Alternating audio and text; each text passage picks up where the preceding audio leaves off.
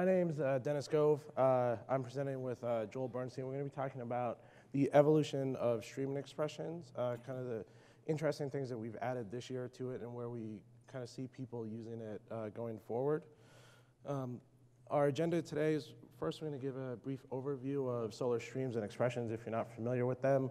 We're going to talk about stream evaluators, which were added in 2017. And then Joel's going to jump into statistical programming and the interesting things you can do using the evaluators to do statistical evaluation within solar. So the definition of solar streams and expression, this is from the reference guide. Stream and expressions, they provide a simple, powerful stream processing language for solar. They're just a suite of functions that are combined to perform many different parallel computing tasks. It's kind of a wordy definition. The way I really think about them is a solar stream is just a pipeline of actions that you perform over a set of tuples. And tuples are just documents coming out of your solar collection, all right? A streaming expression is just a way to describe that pipeline. There's nothing magical about it. It's just the functions that we use to describe what the pipeline looks like. So in this example, we have a simple expression, just a random search across a collection called bookings. And what we're doing is executing a search on that collection for records with city in city A. And we're just asking for 1,000 random records from that search result. We're not asking for all of them, just 1,000 random records. This is slightly different from like the search expression, which would give you all the results back. This one is just 1,000 random records. I don't care which 1,000 they are. We can then wrap that in a sort expression if we wanted to sort those records back into sort them by the rate of their booking, like their hotel booking rate. Like if you were to book a hotel room, what rate did you pay? So we want to sort them by that rate, so lowest to highest. And now we have a sorted list of those hotel bookings coming out. It's just a stream of tuples just coming out of your collection that you can then process later on in your pipeline. Streaming expressions allow you to just kind of wrap these pipelines together, so you can put functions within functions. So you can see here, what we have is just two sorted random searches against the bookings collection. The first one getting bookings out of city A, the second one getting bookings out of city B, and we're just getting 1,000 from each of those, and then we're gonna merge those together. So we're gonna end up with 2,000 total records, 1,000 of them from one city and 1,000 of them from the other city. We can then use those 2,000 records for whatever else we might want to do later on in our pipeline, okay? So that's kind of the overview of what streaming expressions, what was possible in streaming expressions in Solar 6. The basic syntax of it gave us sort of nested functions and functions that return streams of tuples. There was a lot of things that you could do with those that previously you couldn't do in Solar. You could iterate over individual documents and process them in interesting ways. The most powerful thing that you could really do is merge and join documents from different data sources. So from like 2 different collections or from a Solar collection and a database, you could merge those records together, and you could do it in sort of a stream processing way so that you weren't having to eat up all of your memory in order to process these records. You can then roll up and collapse those documents to get aggregations and counts and things like that. And that's all fine, but there were a lot of things we couldn't do with that. We weren't able to calculate any new values out of those documents. So if you wanted to add 2 values together, or if you had a timestamp, you weren't able to say oh, this is the Monday or Tuesday or things like that. You weren't able to conditionally choose values from a document. So you weren't able to say if the value is A, I want to set it to 1, or if the value is B, I want to set it to 2. You weren't able to do that. And then really the biggest thing is we weren't able to make runtime decisions based on a document's values. So let's say you have a document of type A, you weren't able to say process it in this way, versus process it in this other way. Every document was going through the same processing pipeline, and there was no way for you to conditionally choose which pipeline to send it to. So what we added this year is stream evaluators. And what they allow you to do is calculate new values from other values in the document. Excuse me. Stream evaluators are just functions, just like other streaming expressions. And within them, you can contain field names, raw values, or other evaluators. So you can have evaluators that evaluate on other evaluators. And here are a couple of examples of them. The first one is just a basic addition. So what we're doing is we're within a tuple, we're taking the value of field A, adding it to the value of field B, and then adding it to 10. And then that's just the result of that evaluator. Second one is a conditional. So if the value of field B is 0, then we're going to return null. Otherwise, we're going to return the value of field A divided by the value of field B. So you can see how we're conditionally choosing whether or not we want to do a division or we want to protect ourselves from a divide by 0 error. And the third one is just a basic coalesce, where we're choosing the first non-null value out of a list of fields in the tuple. So if you have like default values that you might want to fall back to, excuse me, you could put that in the coalesce and you say, choose the value of field A or field B or field C or this default value if they're all null. All right?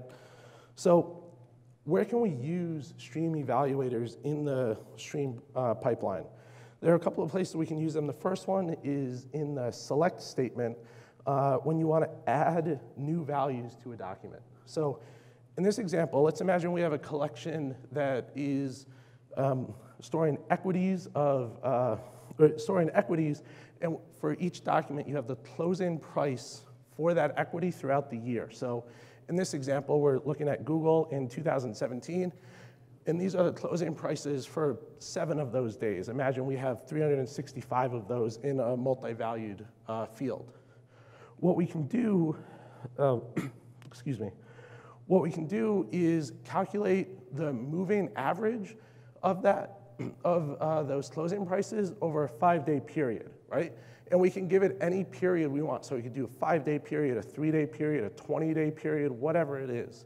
And we can calculate the moving average across the actual closing values. And what this will do is transform the tuple into one that has the original ID, the year, and then a 5-day average field. So the first value in the resulting multi-valued array will be the average of the first 5 values in the original multi-valued set, and then the next value will be the next 5 values and the average of those, and so on and so forth until you get all the way to the end.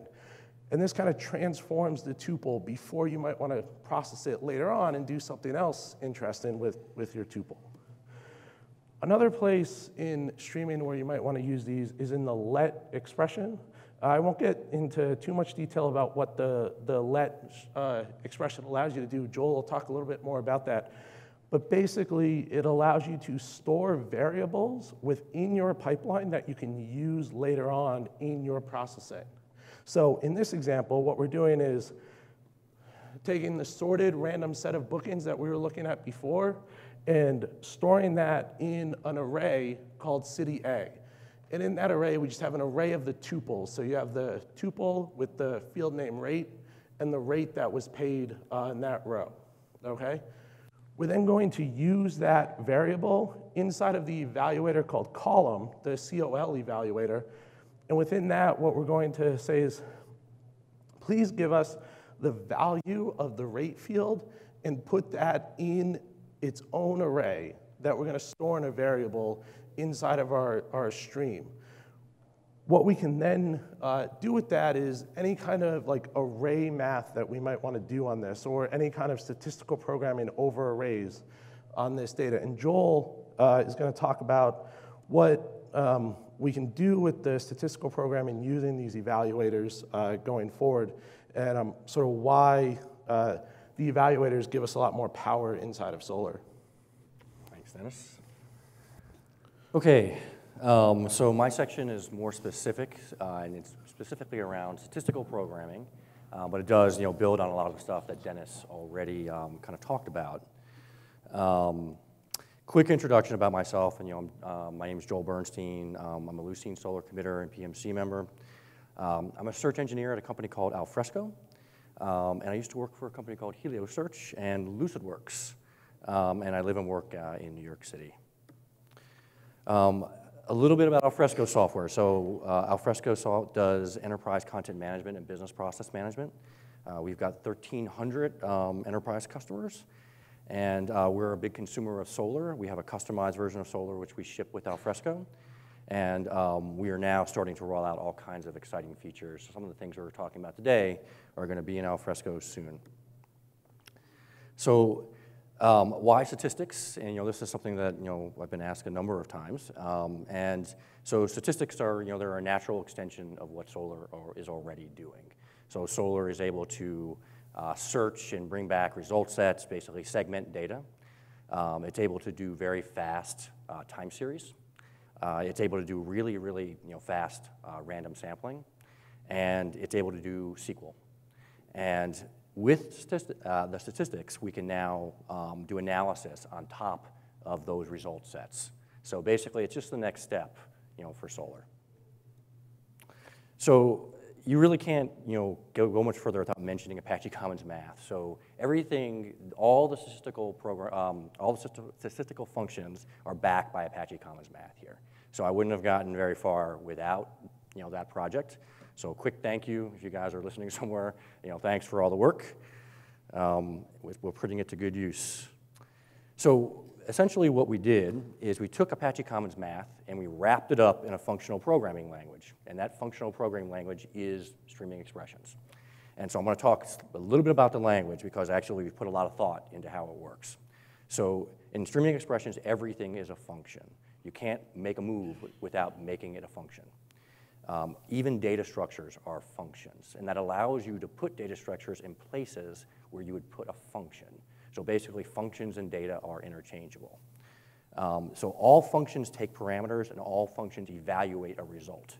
There is no such thing as a void return type in this. So and basically, that's part of the no side effects business. So in functional programming, side effects mean that you can't, basically you can't, if you have no side effects, you can't change a variable that exists in memory elsewhere. So in this case, that's been strictly kept.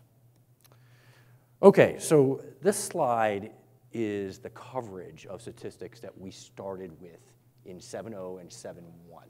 And don't get too worried because we're not going to go through this in this presentation. I put it up mostly just so people can get a feel for what's here.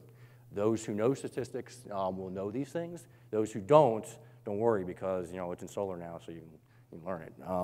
And it's pretty easy to learn. But what we're going to go through is really straightforward examples, building up pieces of this till we get to a more complete example. So as our first example, actually Dennis already showed in one place, is just a simple addition. And notice that it's a function. And notice that it is returning a JSON result. That result is coming from the stream handler. So the stream handler no longer needs to return tuples. The stream handler can now just return mathematical results. So basically, it's now just a math engine, essentially, on its own.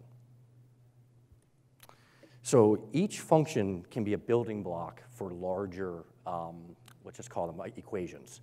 And in this case, we're taking a function and we're nesting it inside of another one. And you can do that as much as you want to build up whatever equations that you need to do.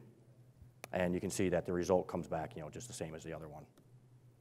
Okay, so now we're getting into some more types of functions that this can do. So there's a function called convert, and it does conversions. In this case, it's converting miles to kilometers, and says, give me that with convert 100 miles to kilometers, and gives you the answer of 161. And so there's a small number of conversions now, but eventually there'll be a very large number of conversions because there's a large number of conversions that can be done. It does text analysis. So this function takes a block of text and a field name from a solar schema, and it returns the analyzed tokens. And with that, you can actually string together your own analyzers, however you want, and do NLP. Plug in your own analyzers and do NLP. So this is basically a hook point for natural language processing within streaming expressions. And you can see it's returning an array of the tokens. Random number generation. So this is a really powerful random number generator. So you'll notice that the inner function is a normal distribution. So we have a function that's called normal distribution now. And it's taking, it basically has a mean of 500 and a standard deviation of 40. And it's wrapped in a sample function. And we're taking a sample of that distribution. So we're returning a sample that matches that distribution. And well, there's lots of other distributions we can do. And so we can be, we can use a uniform distribution and be perfectly, random, or we can choose, any other distributions that are available in the language.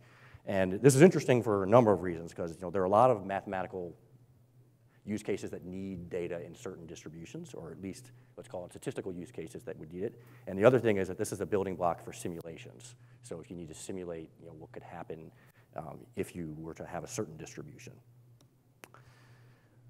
We could have factorials. So factorials are useful because they allow you to do combinations and permutations. And in statistics and probability, that's a useful thing to be able to do. We can do prime numbers. So you can say, give me prime numbers. So this say, give me 10 prime numbers greater than 2,500. And it will just spit them back out for you. You can do probability.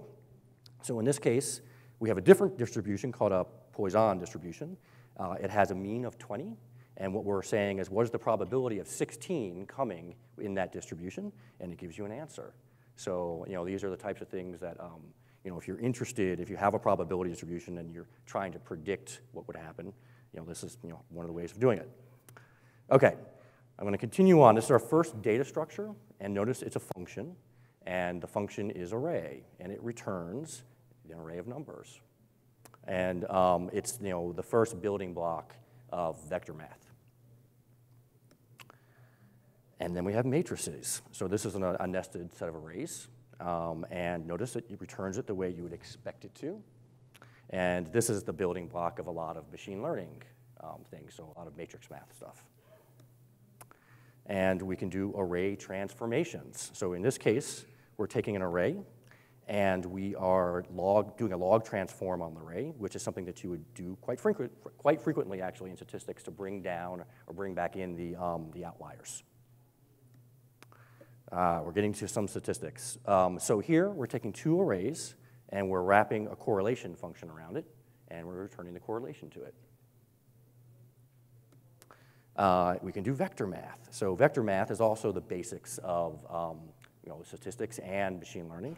In this case, we're taking the dot product of two arrays. And there's a lot of vector math in the system. There's also a lot more statistical functions than I've shown. Plotting. So this is a lot of fun. So there is another project called Sunplot, which was written by someone on my team at Alfresco named Michael Suzuki. And Sunplot allows you, basically what it does is it responds to streaming expressions and plots. So there's a plot function. And in this case, the function is taking a type of line, and it has a y-axis, which is pointing to a function which is creating a sine wave. And the way it's doing is that the inner function is creating a sequence of a certain, I could say what it does, but it's not worth explaining, but it's creating a sequence, and then it's wrapping that in a sine function, which is transforming that sequence into a sine wave. And we're able to plot that. And that's actually kind of interesting because there are a lot of statistical functions that work on sine waves. So here you can create your own, run the functions on them, and test them and see how they work.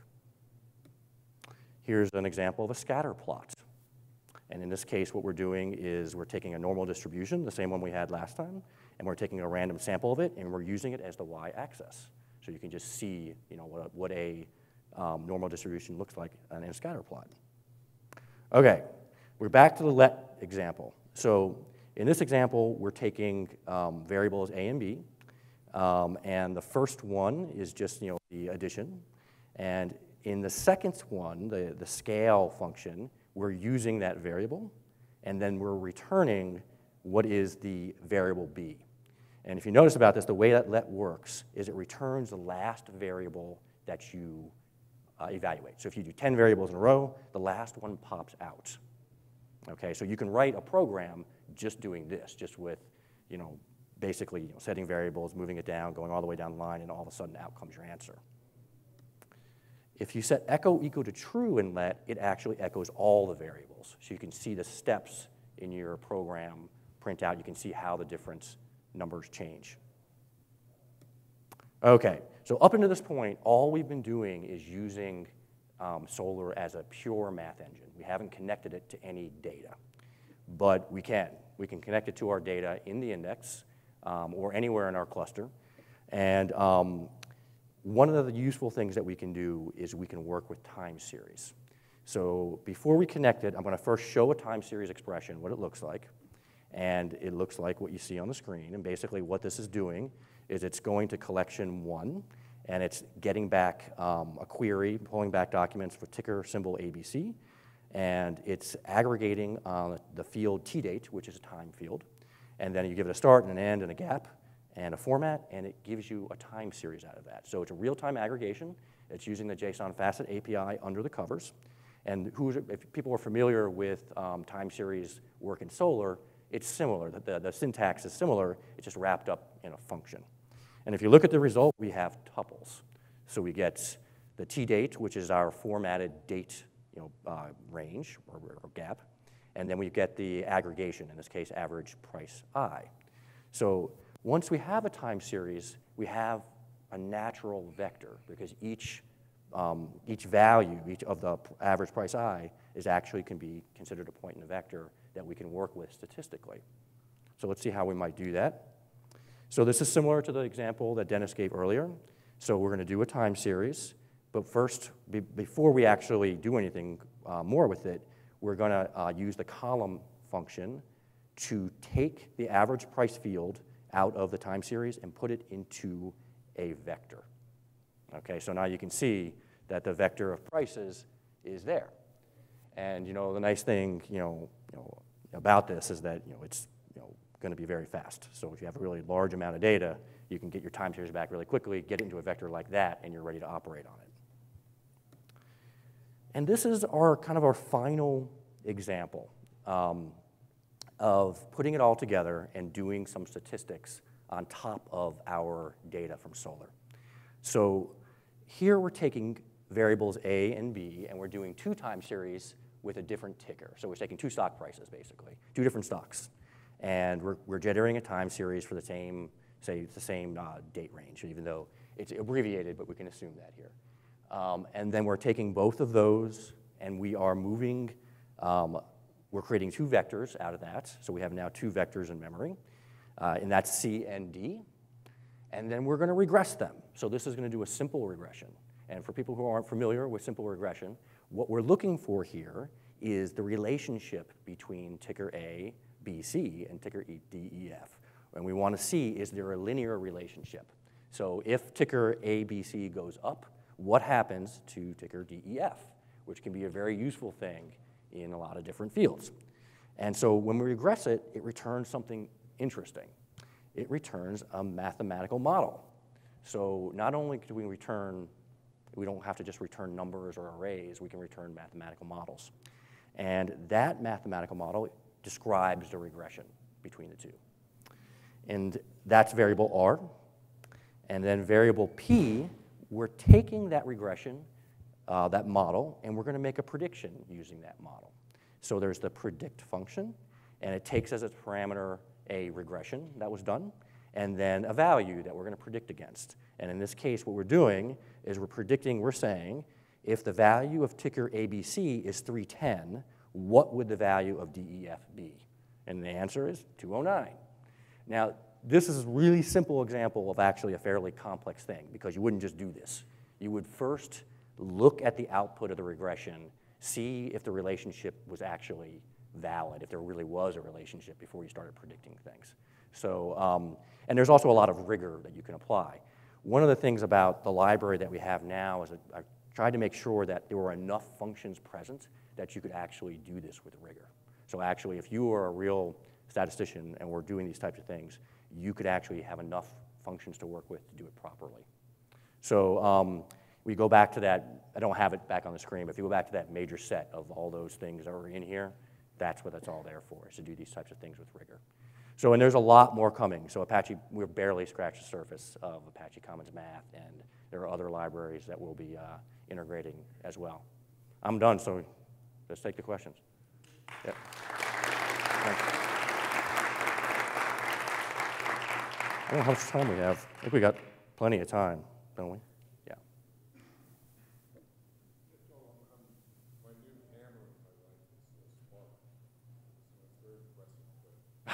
There's a lot of parallels there. Yeah. There's also some name translation that one has to do. Were you inspired at all by what's in the Spark functions, or?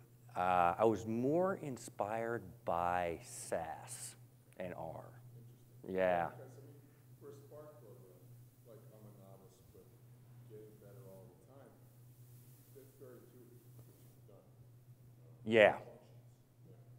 Yeah, I think there are definitely similarities. It behaves differently than Spark. Well, Spark also has immutability. Is that something that you guys do? So every function. Yes. So. Yes. So when I said there are no side effects, that was actually what that means. Okay. Yeah. The language is different. So streaming expressions is much more. It's much more closely modeled after Lisp than.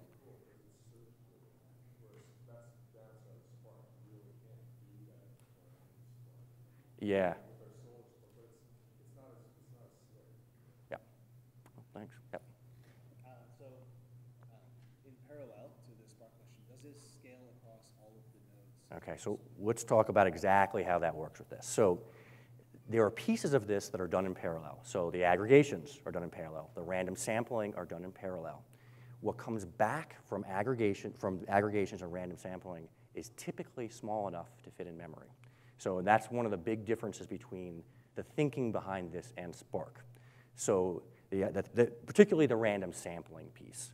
So the idea is that we are going to be really good at random sampling. We're going to be very fast. We can bring back fairly large random samples. Like, you can bring back a random sample of like 20,000 records in less than a second, get it into an array, and process it.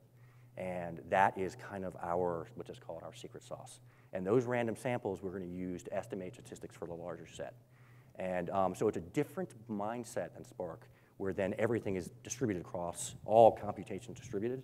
Once we bring it back, we do it in one spot.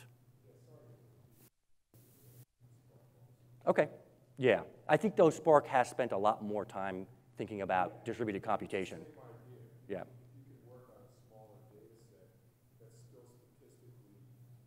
Yes. Yes, that's the main thing, and also time series. Sorry for not picking you earlier. Yeah. Yes, so it's totally pluggable. So let's also talk about that, because that's actually really interesting. So the only thing that you can do in streaming expressions is run a function. You can't actually write a function in streaming expressions. So, and that's by really, in many ways, one, it's easier for us to manage, but also it's by design, because functional programming, at least in my opinion, it's easier to do small things than to try to do complex big things in functional programming. So the functions are written in Java. So you write a function in Java, you map it to it, and you run it in, and as long as you follow the API, your functions will just work with everything else. Yep.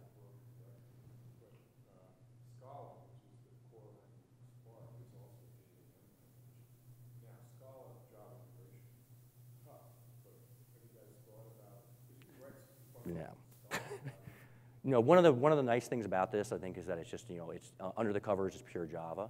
So so Dennis does a lot of functional programming inside Java. But that's his decision. If you didn't want to, you could just write pure object-oriented programming under the covers, or you can do functional stuff in Java. But maybe you could find a way to rig up some Scala into there, but it's not designed for it. It could. It could. It could. Yeah.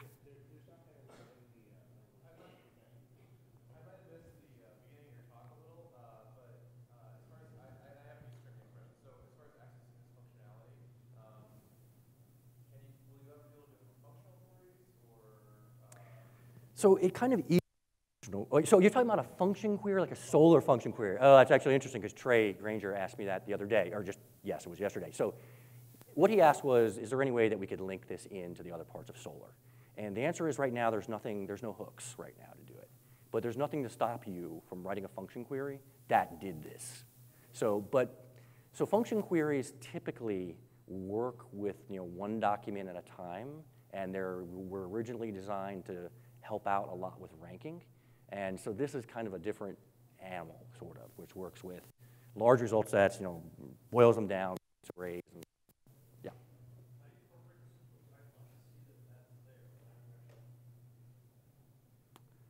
So there are. So there was a piece of the pipeline when I said there was a let statement and there were multiple variables, and if you said echo, you could see each piece of it. I think that's the closest thing we'd have to a pipeline. So you can build it up slowly. So you could say, OK, first let me do the time series, see what it looks like. Put that to a variable, move on to the next piece. And then if you do the echo, you can see all the pieces come out. So there is a function called update, which will actually store it in another collection, but it's not going to store the really complex. So let's say the statistical stuff is really flexible as far as what it can return. So it can return anything. You could have it return 9 levels deep and everything like that, and that works with the update function. So the answer is if you do something very simple, you can. If you do something complex, you can't. Yeah.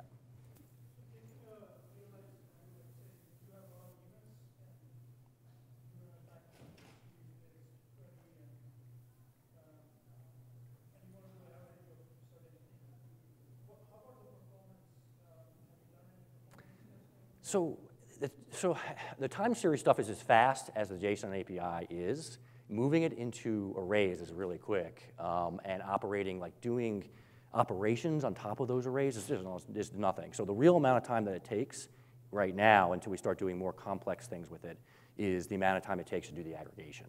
So, and the random sample. So with the random sample, you're going to return most likely larger result sets than an aggregation, but your random samples still come back fairly quickly.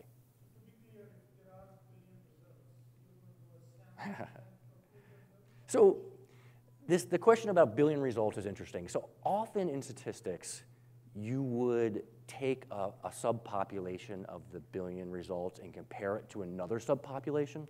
The use case where you just say, give me everything, I don't know, maybe there are use cases where it happens, but often you're comparing things. So you could take a random sample from a billion results, and depending on the distribution of those results, you could possibly get a good sample that was not too large that would represent the whole thing. But I think a lot of what Solar's real strength is going to be separating, picking out subpopulations, comparing them, things like that. Yeah. So I think you mentioned the sun plot, right? For the Yeah. So what's the kind of strategy for the visualization of various data? Because since you're talking about now streams, Yeah. functions. So sunplot came about because my coworker Michael wanted to contribute to the project, to Solar, but we didn't have really great ways of getting stuff into our admin. So he went off and did another project. And so the question is, do we continue developing sunplot all the way out and have that kind of be a separate project, or do we bring it in? Right now, it's usable, kind of as is, but there's a lot more that we can do. And I think the way that I kind of would like it to do is that it works, very closely with streaming expressions, so that you would actually, very minimal UI, and when you want it to do something, you actually type a function, so that it is just tied in completely with streaming expressions would be the eventual goal if we take it that far. But you want to stick to only sunplot, or Oh, thing is that, so we could talk a little bit about SQL's role in this, and so SQL will open up some things, but so I think the idea being in the beginning, so that the streaming expressions themselves are just a request response, it's a string. Other things could handle it. It's not clear that other things could maybe handle the result, because the result is complicated sometimes. So it could be a very complicated plot, a more complicated plot than, say, something like Zeppelin could do. So I'm not sure if, I think, we want to be able to do things like, do a scatter plot, and then put a line through the middle of the scatter plot for like a regression or something like that. So, you know, when you think of something like RStudio is very tied to R and how it works. I could see this going in that direction. Yeah. Yeah.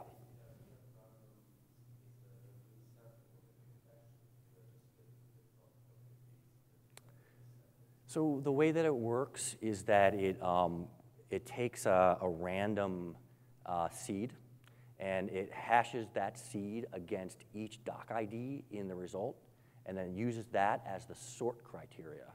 So that basically what you're getting is a random sort that comes back. And it's as good as that hash is. And I had a quick talk with Yannick about that, because I think Yannick did the original work on that hash, and there may be ways that we can make that better, faster, more random. Say that again? Is it possible to create multiple buckets of random data with the data completely differently? Yeah, so, well, multiple buckets. So what you can do, you saw where I had 2 time series. You could do as many random samples as you want, send them the variables, and process them. So, and that's a very typical case, would be to take multiple random samples and then do something like a k-nearest neighbor of them, see which one is nearest to the other or something like that. So the data documents will be different? Oh, every time you run it, it's different. So right now, there isn't a way to save a seed. So the seed is generated each time. So have you tried it on some kind of scaling, like have you tried it to kind of really scale pretty large and So parallel? I did not put this in anything larger than like 20 million documents, but it's just going to scale as large as, so what we're talking about here is how fast can it do random sampling across a collection, and how fast can it do a JSON fastest API across. So we know those scale fairly well. Just from past work experience. So, and we know that we're bringing it back into one memory space, so we know that we're not going to bring back too much data, but we do know that we can bring back fairly large sets and work with them. So I wouldn't say that we've done anything definitive, but I think it's going to fail. It's going to scale fairly well. It'll probably handle lots of use cases. Let's put it that way. It may not handle the biggest use cases, but it'll handle lots of use cases. Yeah. So there's only the only complex number function that I looked at was the Fourier transform, and so we're going to add Fourier transform really soon. Now, whether or not we present the complex numbers is a different question, though. Are you any good with those, by the way? All right, so we should talk. What's that?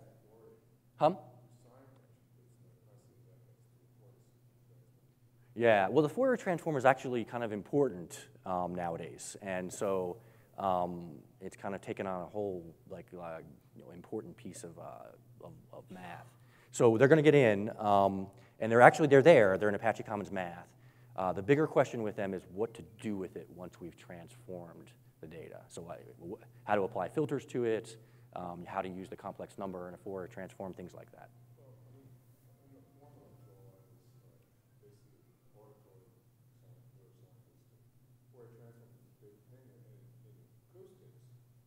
Yeah. Yeah. Frequency is obviously important when you search. I mean, that's just a Yeah. Yeah. dot connecting on my part, but maybe there's something there. Oh, there might be, but the Fourier transform is, so it's a big part of convolution, and convolution, yes, yeah. Yes. Yeah. And then you can filter it. And so, yeah. And so I've already played around with it. It's just a matter of, getting it in, basically. If you guys are interested, work with me on it. I'm very interested in it, by the way. That's my. Well, maybe you won't next time. Maybe I won't next time. Yeah. Anybody else? Anybody else? Talk about the Fourier transform? I was actually trying to get Dot to work on the Fourier transform for me the other day. Okay, that's it.